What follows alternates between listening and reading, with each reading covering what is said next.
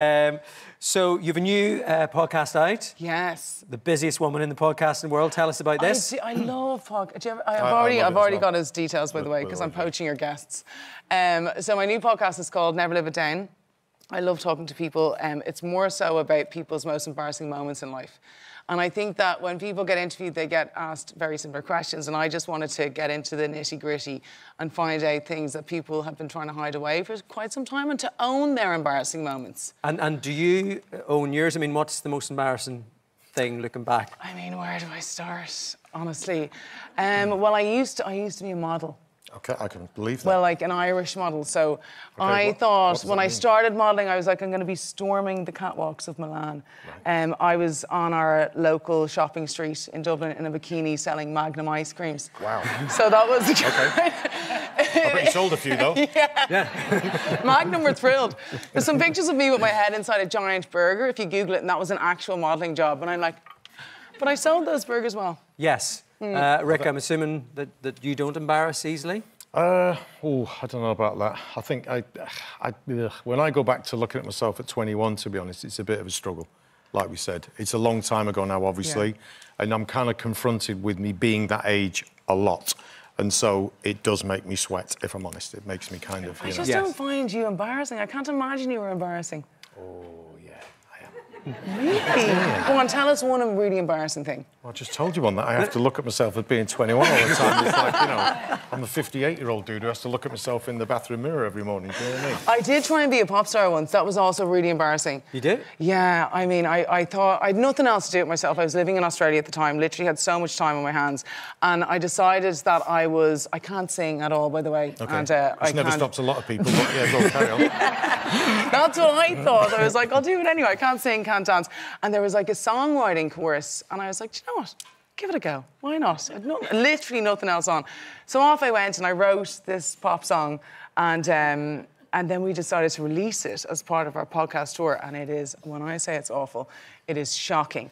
And so the guy who actually wrote it, like the songwriter, I didn't actually write it, I had to go to him and I said, I've got great news. We're going to release the song. And he was like, oh... Maybe not. He was like, I've actually gone in a different direction, but like, if you want to release it, that's totally fine. Just don't mention my name, so...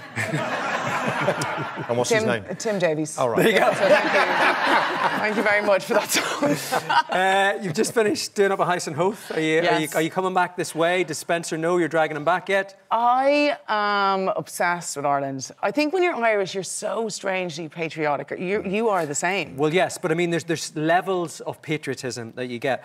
I mean, Vogue only uses Irish builders in London and then becomes friends with them. Oh, anywhere though, anything. So I had, when you're doing up a house, we were doing up a house in London and we had 3 builders coming in for a job. One came in and I was like, he's a really nice guy. Second guy comes in, Irish. I was like, will I bother with the third? And I was like, he's coming now anyway. So the Irish guy comes in and I knew straight away I was going to take him.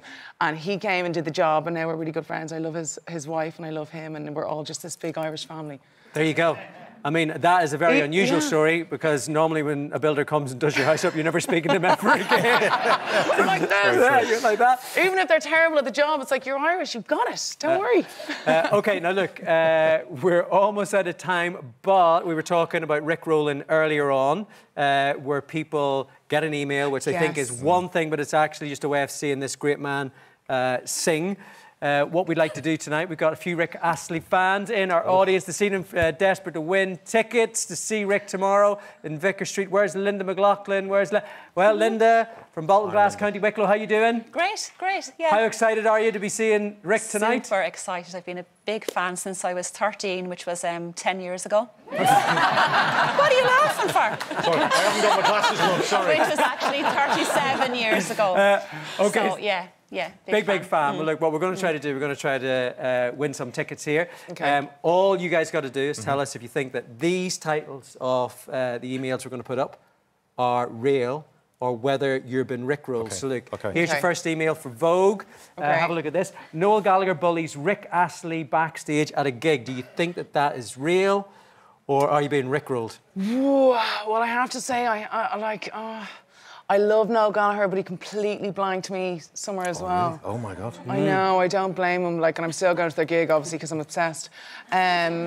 I'm going to say he probably did do that to you. You think he did? I'd say he did. OK, let's see if this is true, or are you being rickrolled?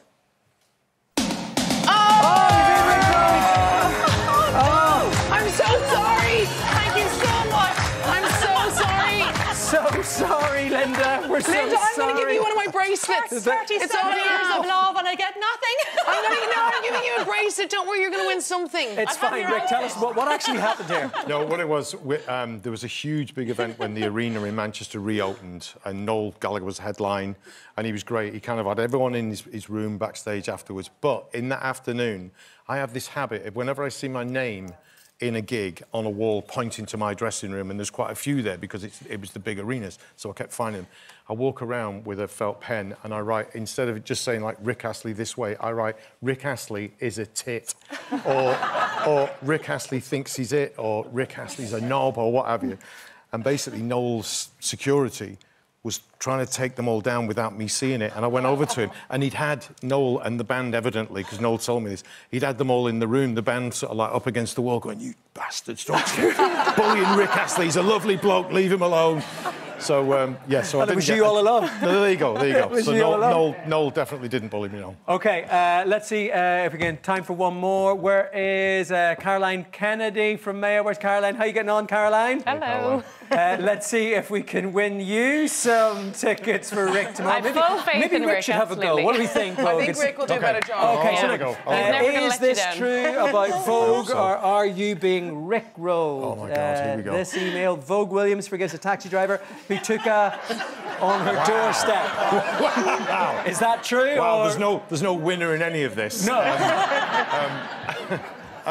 You see, I've only known you for like 2 minutes, and I'm thinking you'd forgive people. You seem like a really nice person. You seem like if someone took a shit on your doorstep, you'd just go, OK. That's fine. So I'm going to say you did. Very quickly, is this true or is it a rickroll? This is true! There we go. There you go, you see. You know it's past 10 o'clock. That story will be the first one on Vogue's new podcast with Rick Astley. Boom. Shall we just give both of you the tickets? What do we think? Hey, let's do it. There we go. OK. Thanks for joining us. You were giving away your jewellery. What are you doing? I'm for you. It's off. OK. Thanks for being such good sports Thank you. tonight. Vogue, Never Live It Down with Vogue Williams is available to listen to on Global Player or wherever you get your podcasts. One more